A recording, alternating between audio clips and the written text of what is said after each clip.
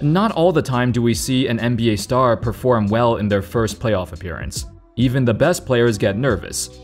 In recent times, however, we've seen some fantastic performances from players who are making their playoff debut. So in this video, let's go back in time and take a look at some of the greatest playoff debuts in NBA history. Some are more recent, others happened a long time ago. But one thing is certain, these superstars entered their first postseason and immediately proved to the world they've arrived. How's it going, folks? My name's Andy, and without further ado, let's begin. Luka Doncic, 2020. Luka's playoff debut in the 2020 playoffs was a sight to behold. While he only played in a single playoff series, he took the postseason by storm and went off against the Clippers, a top 5 defensive team in the league with 2 of the best wing defenders in the NBA. There's no rhyme or reason why a 20-year-old is capable of doing so much damage and looking like a seasoned vet in his first ever appearance in the playoffs. He looked like he's been doing it for years. Not just that, but Luka also broke a 71-year-old NBA record. He scored 42 points in his first ever playoff game, the most out of any playoff debut in NBA history. It broke George Mikan's previous record of 37 points in 1949. Despite getting knocked out of the first round, that accomplishment alone makes Luka deserve a spot on this list. David Robinson, 1990. What made Robinson's playoff debut extra special was that he was also a rookie. The Spurs were so bad before he got there. After a dominant rookie campaign, the Admiral continued his excellence straight into the postseason. Robinson led the Spurs to Game 7 of the second round before falling to the Portland Trail Blazers, who would eventually reach the NBA Finals. Throughout the playoffs, he averaged 24 and 12 with 4 blocks a game. In fact, almost immediately, he was considered the best center in the NBA, partly due to Hakeem not playing that well at this time. Robinson was thought of as the next center who could take over the NBA, and as his career progressed, there was a mixed bag of results. He had his moments, but the allure of his playoff debut slowly faded away. Still, at one point in time in 1990, the young David Robinson was the guy who everyone was talking about.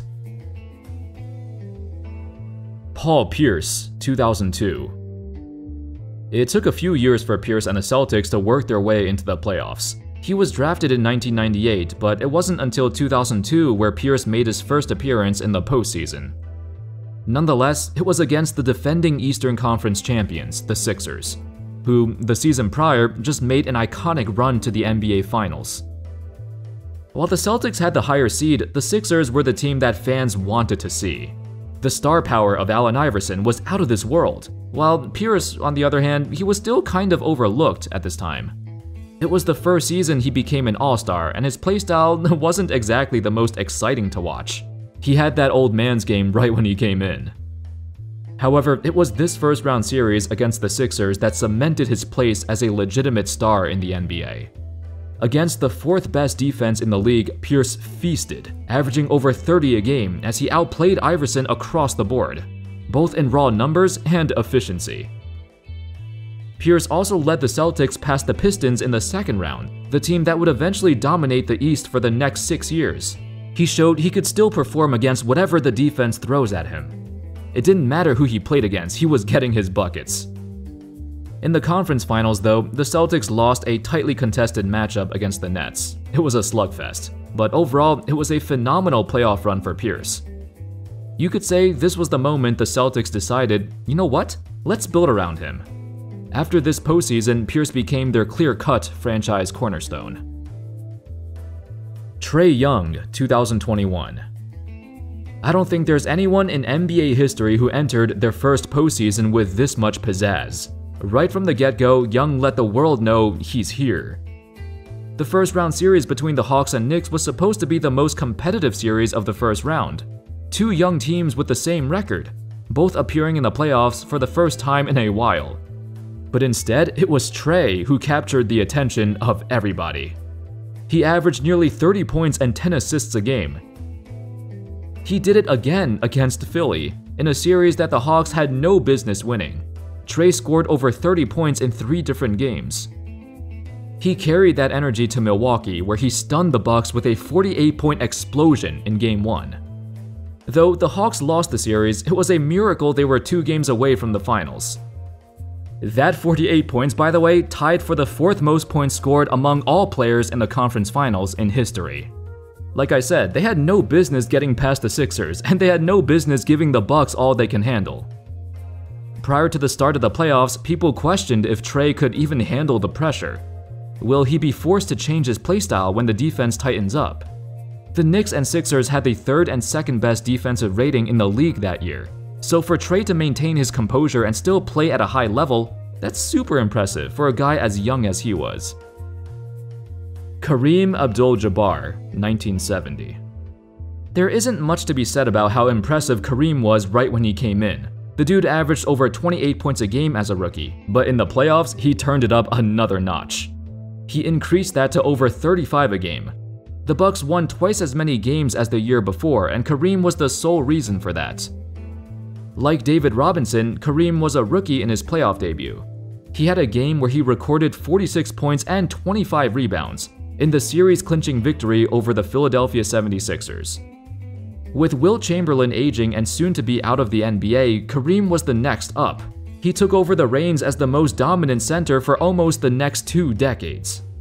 In fact, that 46 and 25 stat line I just mentioned, he became only the 2nd rookie ever to record 40-plus points and 25-plus rebounds in a playoff game.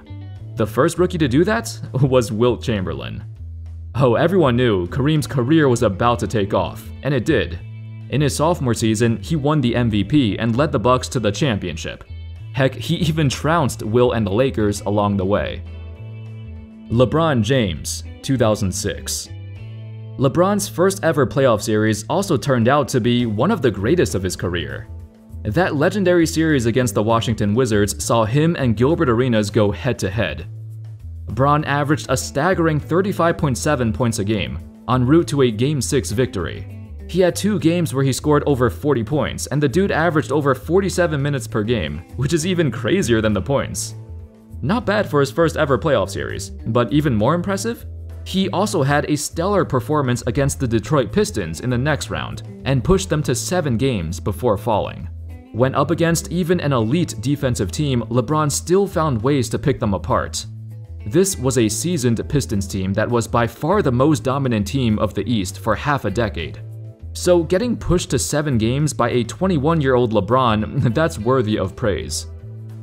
He would get his revenge a year later, but in these 06 playoffs, his first outing was all that we hoped for, and even more.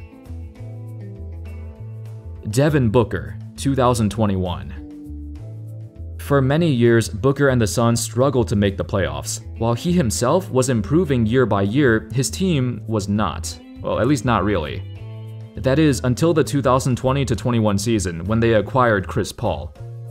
Booker reached new heights in the 2021 playoffs and became known as a closer. In the deciding Game 6 against LA, he secured the win with a 47-point performance, 15 of 22 shooting. Against Denver, he capped off the sweep with 34 points. In the finals, he had 2 games of scoring 40-plus points.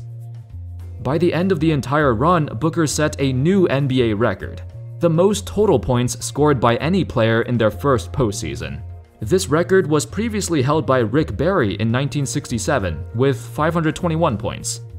And over 50 years later, Booker shattered it and set a new record with 601 points. That record will probably stay for a long time too. Very rarely do we see a star in their playoff debut reach the NBA Finals and play in so many playoff games, and actually score that much. Magic Johnson, 1980. We've seen players dominate as a rookie in the playoffs before, but Magic's accomplishments are something else. He still has the honor of being the first and only player in NBA history to win Finals MVP as a rookie. When Kareem went down with an injury, rookie Magic Johnson stepped in at center and had the greatest elimination game of all time. 42 points, 15 rebounds, and 7 assists. Throughout the entire playoff run, he led all players in assists and steals, while also nearly averaging a triple-double. That would be a huge accomplishment for any player, let alone a rookie in his playoff debut. Magic's legendary playoff performance was a preview of how the rest of his career went. Right from the start until the very end, he ushered in a new era of basketball that captivated fans around the world. And you know what? Despite all the championships, all the accolades he accumulated over his career, that first ever postseason is still his most memorable. When you think of Magic in the playoffs, the first thing that comes to mind is his 1980 finals performance. At least that's what comes to my mind, and that will never change. Anyway, that's all folks. Those were some of the greatest NBA playoff debuts of all time. Let me know which other players deserve to be on this list. Which ones did I miss? Let me know in the comments. Thank you all so much for watching. I hope y'all enjoyed the video, and of course, as always, I'll see you next time. Peace.